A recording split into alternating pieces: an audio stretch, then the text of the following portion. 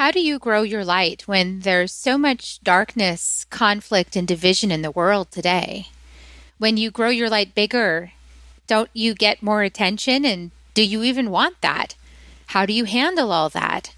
Today's guest, Claudia Torres, is a mindfulness advisor and connector, and she has some wonderful advice to give us today about how to live and love authentically with ourselves and others while growing our light with confidence. Join us. Soul Nectar Show, the Soul Nectar Show. You're invited, delighted to discover who you are. Anything is possible if you believe. So join us on this beautiful journey. Soul Nectar Show, Soul Nectar Show. Hello and welcome to Soul Nectar Show, that show where we talk about all things essence, where we gather around the campfire and share our stories of connection to that which is bigger than us, to the big mystery beyond the veil, to what's really happening underneath the surface, beyond our vision. There's some other thing at play that is happening that's influencing all the things we're experiencing. And it's bringing us to a deeper level of understanding of ourselves. And primarily, the biggest understanding of all is there's nothing wrong with any of it. As we encounter these things that our brains want to tell us, this is so wrong, it shouldn't be happening, it shouldn't be like this. I'm your host, Carrie Hummingbird, and I help people through those conversations that they have in their own lives. How do I find the truth for myself? How do I know what's real when everything around me is telling me the opposite of what I know in my heart? How do I hold steady with myself when people I care about even are, maybe pressuring me to take actions I don't agree with, that aren't right for me? How do I live with myself, with my choices? These are the conversations that we're all pressed in to have at this time on the planet. There's so many projections and ideas and untruths. And in the middle of all of that is a little tiny grain of truth. And so how do you sift through that haystack to find the needle?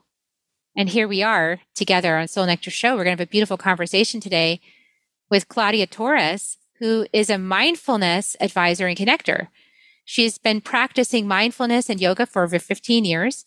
She's the founder of Presently Aqui, a mindfulness community that's dedicated to helping you stay present by offering mindful workshops in all aspects of your life. Her podcast, Presently Aqui with Claudia, interviews experts in the wellness field as they advise us how to live and love authentically with ourselves and others. So welcome, Claudia. Hi, thank you so much. Hi, Carrie. How are you?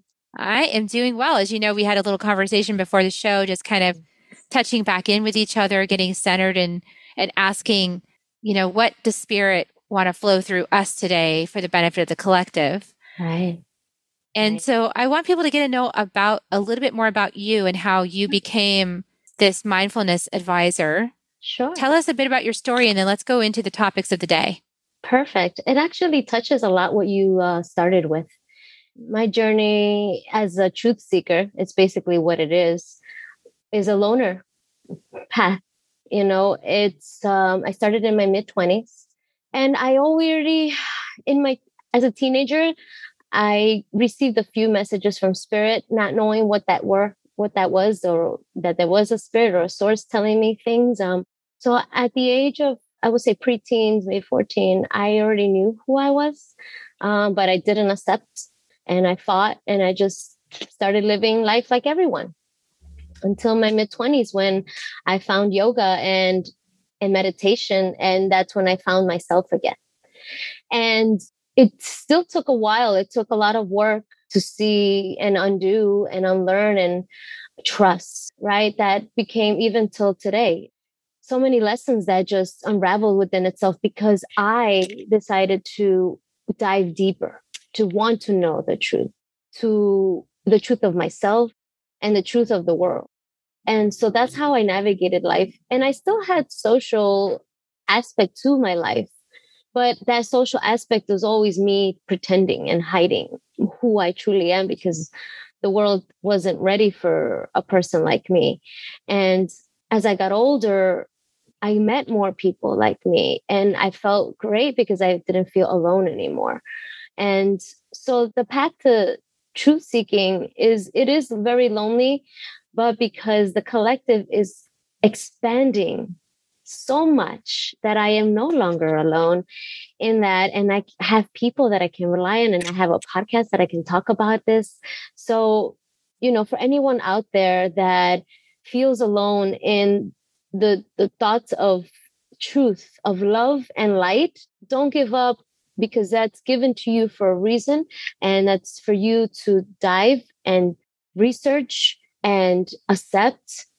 And it will take a lot of time, but because we already have been raised a specific way, especially in this society, that love seems crazy, if that makes sense, right? Fear is the thing. We all should be fearing all things. But when it comes to real love, we live in a world where that's a no-no. And so that, to me, it's more of fire for me to continue the fight for love, because love is why we are here as a human collective. And I don't mean like Disney fairy tale love. I mean love in all aspects of ourselves and others, nature, the universe, other planets, insects, love in everything. And you cooking, laughing, everything. And so it's so truly important. And I felt called to this. And, as we were talking earlier, because I always saw something in my 20s that, dating and relationships that baffled me. And that's kind of what kind of pivoted my perspective was. I felt like, oh, wait, in relationships, everyone's okay to be like, I hate you and curse you out and blah, blah. But everyone's so afraid to even say, I like you. And maybe I'm in love with you. And that's so scary. And I thought, that's more scary than saying F you. That doesn't make sense. We should be more open and vulnerable with each other and loving with each other and understanding, because we're all hurting, all of us. But the world was the opposite. So for me, I was like, so obviously it was hard for me to date, right? Because everyone was so ready to do the fearing part, but not the loving part. And I wanted the loving part. And I was like, okay, well, I'll give that to myself. Yeah, well, that's the ultimate quest, right? It's the ultimate quest of finding the love within, finding the access point within yourself, that you love yourself no matter what is happening on the outside. Correct. And when you do that and you have your own supply, you don't need to get it from someone else. Because when you need to get love from someone else, that gets really sticky and tangled up, right? It really does. It really does. And once you have that foundation with yourself, nothing can move you. Nothing can sway you. Even if you have a moment of doubt, but because you've created all these tools within yourself, you'll have introspection and able to be like, oh, is this real or is this not? Is it just me, or is an empath? Are these my feelings? So you are able to dissect it versus just accepting what feels like right now in your space that to be true. No. So when you have that foundation, then it's easier to navigate life. And when you're depending on someone else to make you loved and happy, then what happens when they leave? They take that with them. So that doesn't work for any of us. We really need to solidify this within ourselves. Not to say that we won't be loved by someone. It'll just be a plus. We love ourselves, and then so-and-so loves me, and this person loves me, my family, my friends, and I was just plus, X, more love. Well, don't we want more love? Not just a little bit? No, we deserve all of it. Yeah, and it's love that's always present versus love that's only there if you're doing what somebody wants. Conditional love, right? Love is everywhere. And when you have those connections with yourself, you make the connection with nature, and nature will always tell you, love is here. Love is always here. And it's here. The sun shines every day. No matter if you're good or bad, that says a lot. The sun doesn't not decide like, oh, well, Claudia wasn't good today. She doesn't get sun, but Carrie gets sun. That doesn't exist. Yeah, it's not conditional. It's, we're having an experience. Plus, this whole idea that something's bad or wrong or good or wonderful is also a judgment. And, correct. I often find myself in judgments because I've got the shadow of judgment in my gene keys chart. For anybody who doesn't know what gene keys are, they're just this little bit of brilliance that Richard Rudd created. It's this wonderful system, and I use it all the time for myself and my clients. But it gives you this little map of all your shadows that you face in your lifetime. And when I saw my map, I was like, this is exactly what my brain does to me all the time. Like, this is it, right? And those judgments are tricky, you know. I've been dabbling with this my whole life incarnation this time, and really consciously over the last year since I found these gene keys. It's like, oh, yeah, what is judgment? Judgment is saying that something is bad and something is good. Right. And it's saying that I like this or I don't like it. And it's saying, like, blanketly so. Usually judgment can get to be righteous, right? Like, it can be righteously so. Right. And anytime that I get righteous about something now, I realize I need some stillness. Yes. Oh my God, that's so beautiful. Yes. Because when we do get righteous, that's our ego. Our ego is like, yes, I'm woke and everyone is not. I know best. I know this. Or as a vegan, I'm vegan. So I'm saving animals. You're not. You know, it's like, no, that's not how that works. When you make a decision for your life and your lifestyle, that's your business. And it isn't for your ego to just slap it onto somebody's face because they're not living the way you are. That's judgment, deep judgment. And when you're in mindfulness and yoga, you have to practice non-judgment with yourself. You start there. You can't start with other people like, oh, let me just start not judging others. No, start you. All your self-talk, what does that sound like? Are you judging yourself? Oh, I can't believe I did this. Oh, I'm stupid. Those are things that are real. And we all have them until we work on them and not having them anymore. So when that self-judgment goes away, you'll also start to not judge others. And you'll start to accept everyone as they are. And Carrie, I'm pretty sure this is true for you, that when you do accept everyone as they are, you start to see their beauty. Yeah, even the ones that provoke me the most. Like, yes. There was a Facebook thing that was happening the other day, and this guy came on and he did this behavior. He kind of posted this little snarky comment. And then he followed up with smearing somebody that I actually really adore. You know, like, you shouldn't listen to that guy because he's an idiot kind of thing. And, you know, I spent 20 years like that with someone who did that kind of thing to me. Wow. And after a while, it breaks down trust when someone continually treats you that way. And it makes you feel, I don't know, it made me feel like, what's the point of me sharing my perspective when all I'm going to do is get torn down by somebody else who's got some more evidence than I have, or more credentials, or just like a more snarky comment to make, you know, because at some level I don't like engaging in that kind of conversation. And so there was a gift, actually, this man that did that, because it made me aware that I still had some, and still probably have some, wounds to address, you know, inside of myself from that 20 years with this person who did that to me constantly. And why did he do that to me constantly is the next question. It's like, well, maybe the whole relationship was there to help me to know my own truth. You know, when the person closest to you is the one tearing you down. Right. And that happens more often than not, because, you know, like I said, we're all suffering and we're all hurting. So when we're not healing, we project our hurt onto the closest person, whether it's your husband, wife, child, parents, whoever is the closest is going to get it if you're not doing the healing. And you're not going to know that you're doing it because you're doing it out of reactivity. You're not having introspection like, oh, did I hurt Carrie when I said that? No, you're just going through your emotions without ever stopping to think that you affect people negatively, because you're coming from a place of hurt.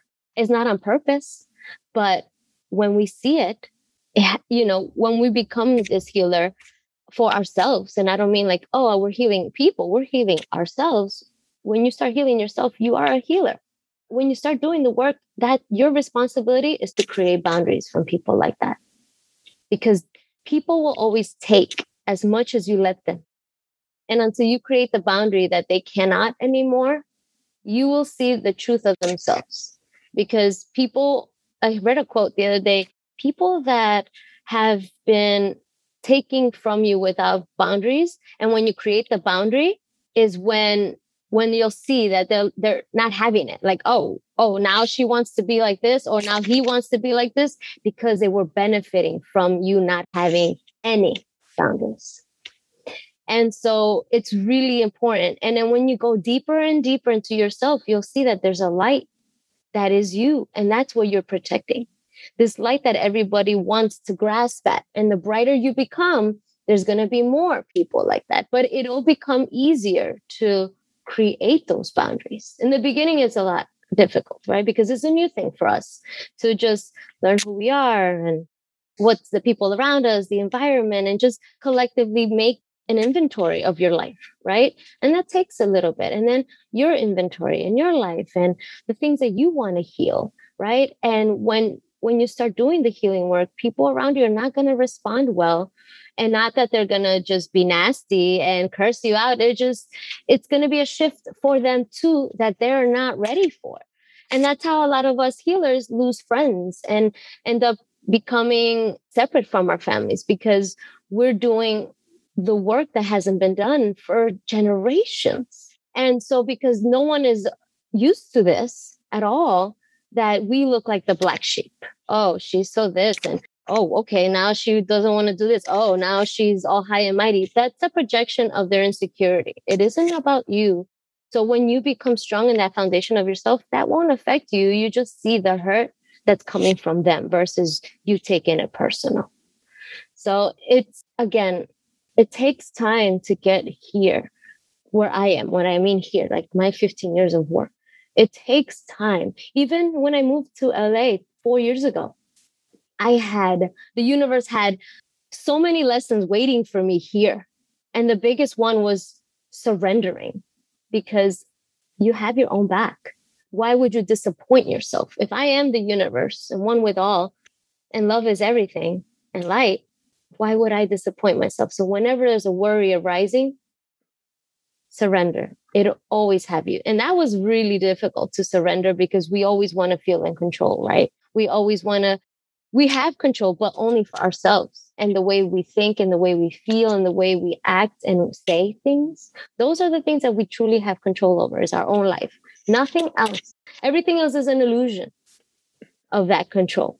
We don't have it. And it is okay if you think that because, again, society has molded us into becoming fear-driven humans, not love-driven humans. So to undo that, that's why I say it takes time. Yeah, it definitely takes time. It takes it took me a good decade. Right. And that was after the 2 decades I spent on psychotherapy couches, investigating my brokenness, right? So that was after that. Right. Then I said, enough of that. I'm not broken. I'm going to find out how I'm whole and start asking a different question. Instead of what's wrong with me, I'm going to start asking what's right with me. Yes. Instead of asking, what pain I'm in, I'm going to ask, how can I solve it? I just started asking different questions. And because I asked different questions, I started getting different answers.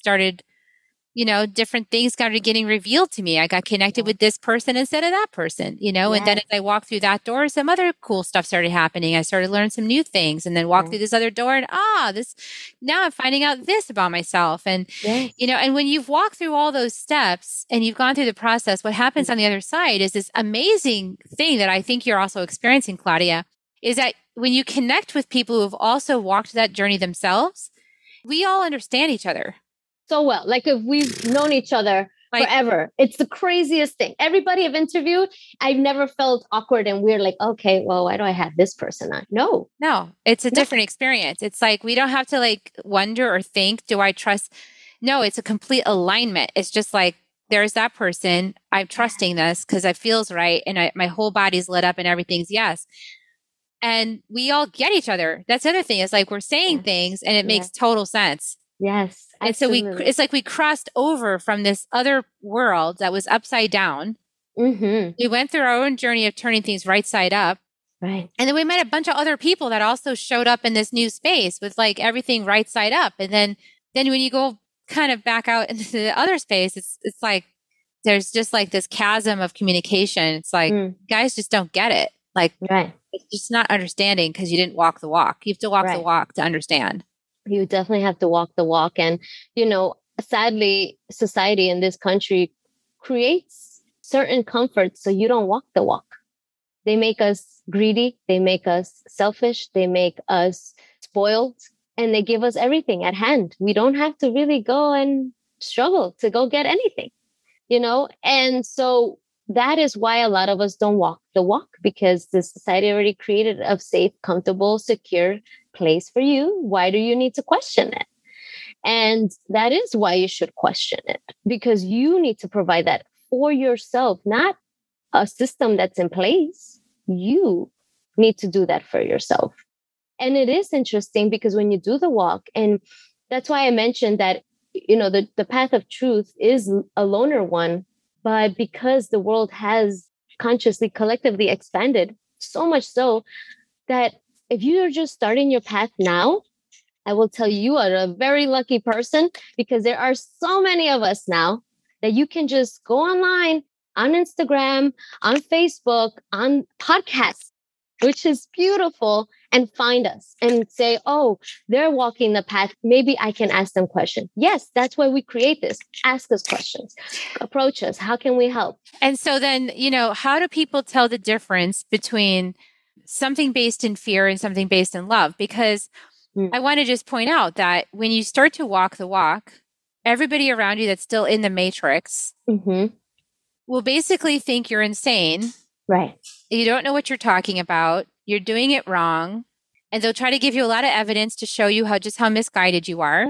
Yes. And then when you finally find someone, like, let's say an expert, or like for me, one of my experts is Dr. Zach Bush. I love him. When I hear him speak and I see his messages, it lines up for me. It makes total sense. And when he speaks, my heart is totally open. And I'm really good at feeling people at this point in terms of like if they're full of crap or they're not. Yeah. And this man is like 100% for me, like lit up. Yes. Right. He's on, right? He's on the path that I've come to walk. Now, there's like a love response, right? Like that's a love response, right? Like that's my body telling me in love, this man's telling you the truth. Right. Then when I go to social media in a maybe a space where people are not aware of what I'm aware of or haven't walked the walk that I've walked in their own way even, then they'll, in order to like counter my love for this person, they'll turn to fear tactics like smear campaigns. Yes. So that to me is a differentiator. It's like if you're a kind of person who's in a certain consciousness right now where the answer to things is to discredit somebody else's truth by smearing it, that's a sign you're in the fear matrix. Correct. 100%.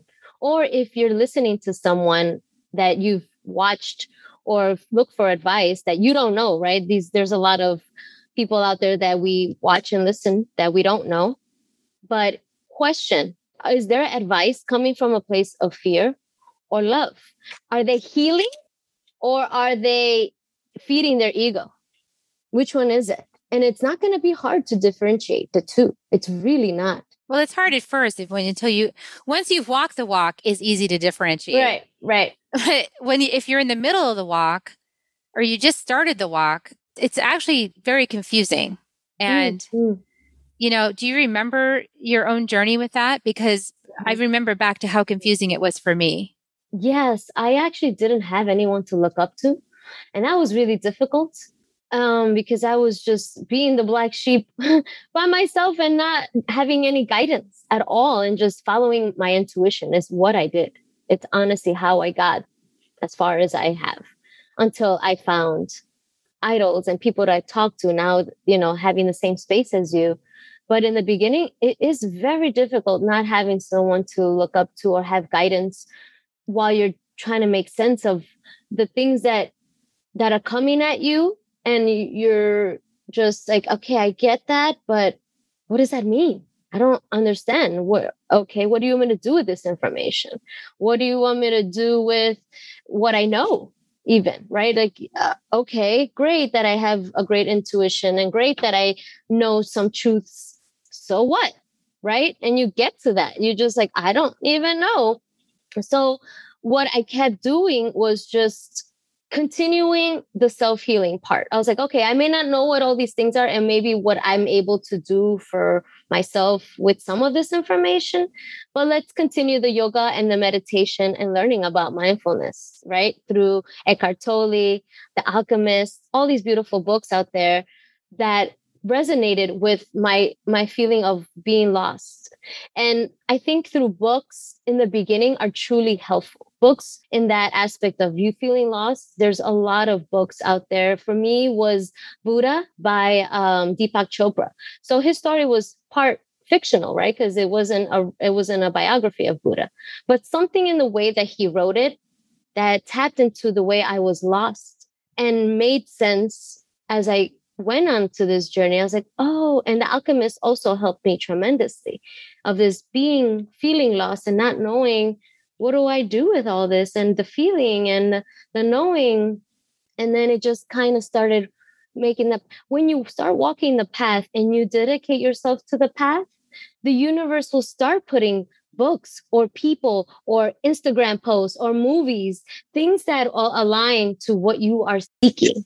But you have to also learn how to observe and pay attention that that's coming your way, right? Because we can also get lost in, work and family and your social life and, you trying to make sense in the little space that you do have. So in that, it can be difficult to see the signs, right, of the information that's coming through.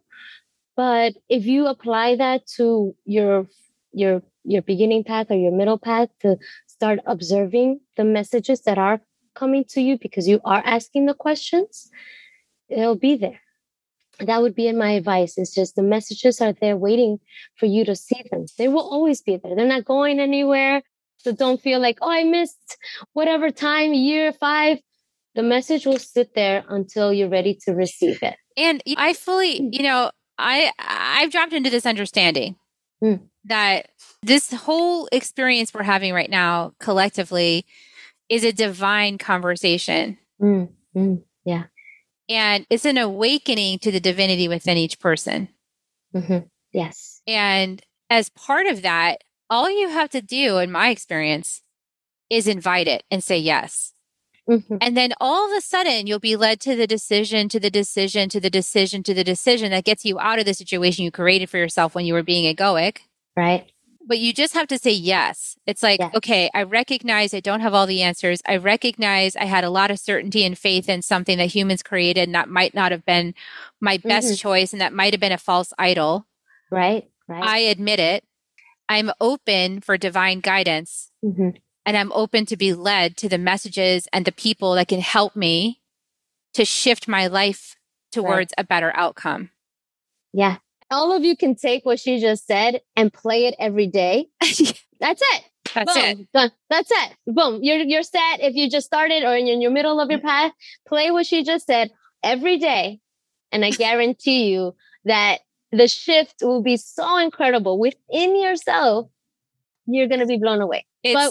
That tiny little bit of yes. It's all I needed is this much yes, like a whole split second's worth. Right. What you said was less like 15 seconds of what you just said. And you could play that every day. Imagine who doesn't have 15 seconds. So, I'm not saying play what she just said. I'm saying find, these beautiful other healers that are doing a daily mantras, right? That's what that is. What she just said could be a daily mantra for you. So just find these daily mantras that'll help you shift as and you're going to feel crazy if you're in the beginning, like, oh, this is crazy. I'm crazy. You're not crazy. It takes a lot of courage for you to even start the path to divinity of finding that part of yourself. That is incredible. So I would say, like, for yourself, give yourself that credit that you have the courage and the love for yourself to start. Yeah. And don't wait for bigger consequences before making that invitation to the divine. I mean, we're all collectively I'm sitting back like in the peanut gallery, just watching. Right. Because I've already made my bed. I'm with God, Right. Right. So, Same. I mean, whatever God's telling me is what I'm doing. So I'm with God 100%. And, it's to the detriment of whatever else is going on around me. If people don't agree or don't understand, it's not my problem. Right. And you can, whatever works for you, it works for you. You don't have to call it God, or you don't have to call it the universe. Source, creator, divine mother, Allah, I don't care, whatever, all that is. But it's all the same stuff. As long as it leads you to your divine self and to see the beauty within yourself and others, okay, I don't care. Call it whatever you want. Whatever you Exactly. want. Use your own word, but like that larger than you essence that is making you live, Right. that There's, that one. yeah, that one. Right. And there's, you don't want to get too deep into it, but yes, like you touched up on, these things that we created, and it takes away, a lot of the religion culture and all types of religion. It takes away a lot of who we truly are, because in essence, all these gods didn't exist until we existed. We made them real. They cannot exist unless we exist. If there was only no humans on the planet, who's God? Or Allah, or David, or Muhammad, or whomever, ISIS, doesn't matter. We are that powerful. We created them for us. So if that says who you are, that's powerful. That is who we are. We are the creators with it all. Yeah, and oftentimes to find that kind of light, you got to go through some shadow and darkness and Ooh, fear and uncertainty and not knowing and, you know, bump up against the edges of it and funny sometimes some because brick walls. for sure, I've had people tell me, "Oh wow, Claudia, you're so calm and you're so zen. How do you do it?" And I will, and it's a joke because life is funny. We take it lightly. So I'll lean over and be like, "It's called suffering." Because it is. It Yeah. didn't come for free. I didn't become zen and calm just because I woke up today and be like, "Oh, this is how I'm going to be today." No, absolutely not.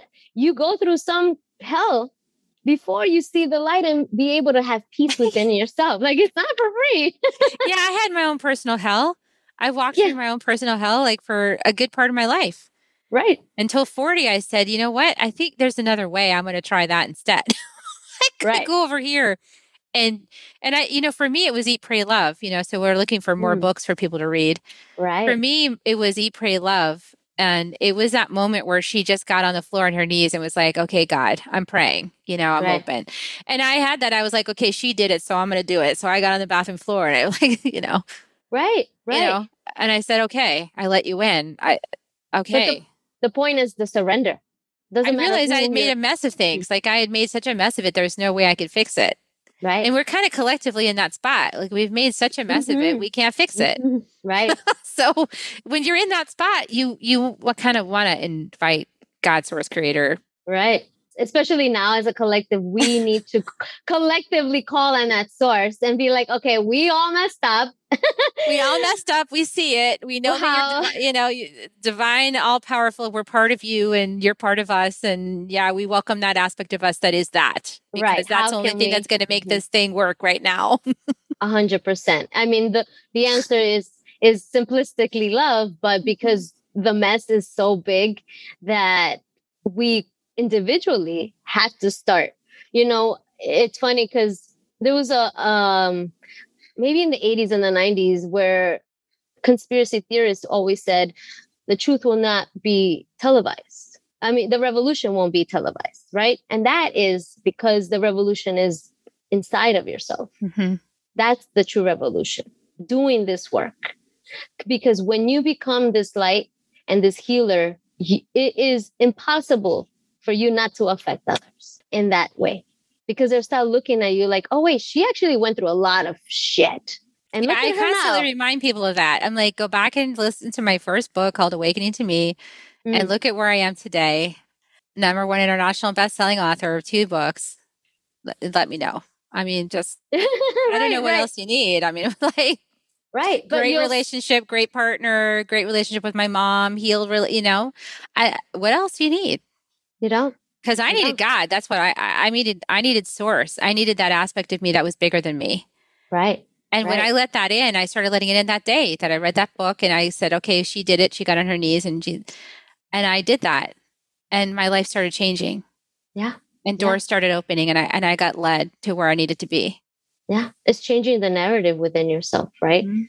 Once you start to see, as a beginner person, like that's where you're like, wait, I see the narrative, but now I'm just like, this doesn't feel right.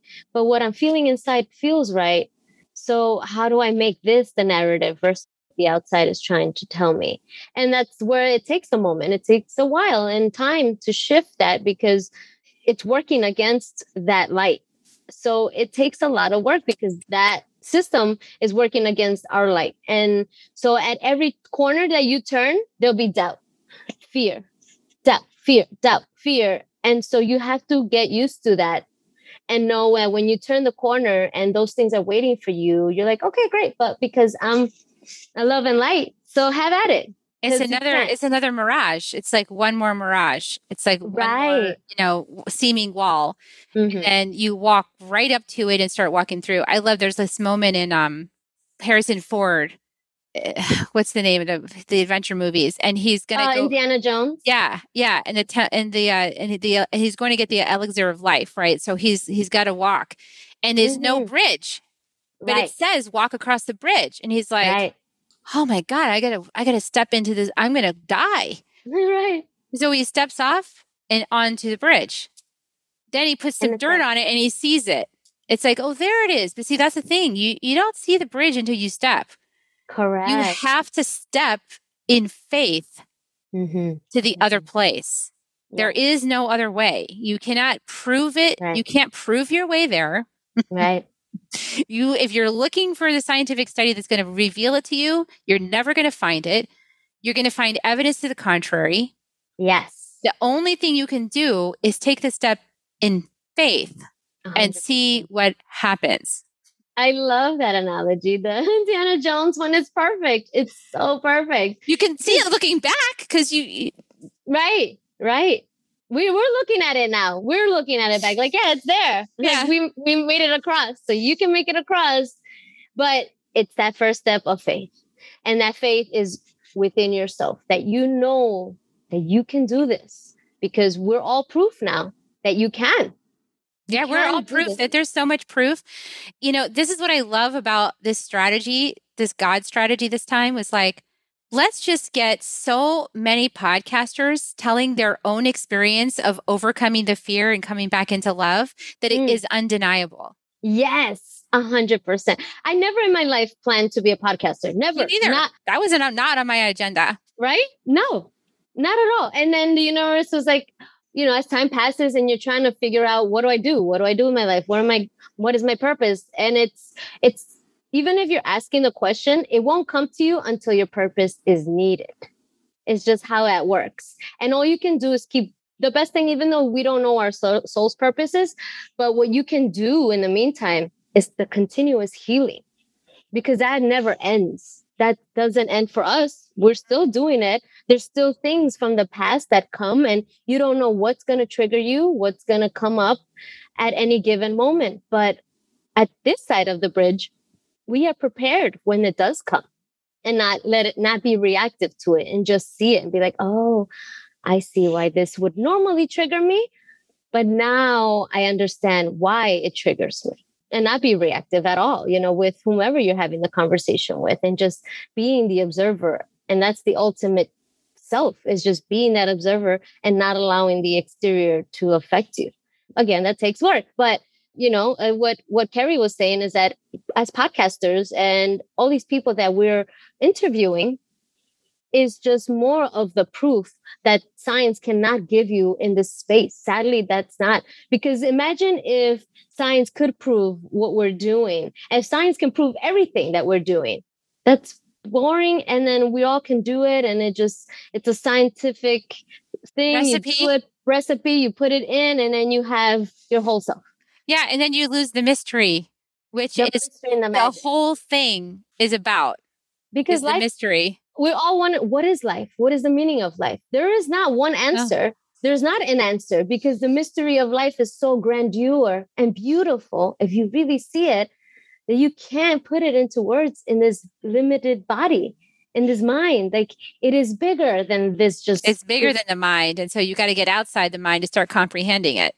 Right. 100%. And that comes for everyone. So don't worry, we'll get there. Yeah, I know. That's like, what? What did you just say? I don't understand. That's because wherever you are, just where you are. And that's cool.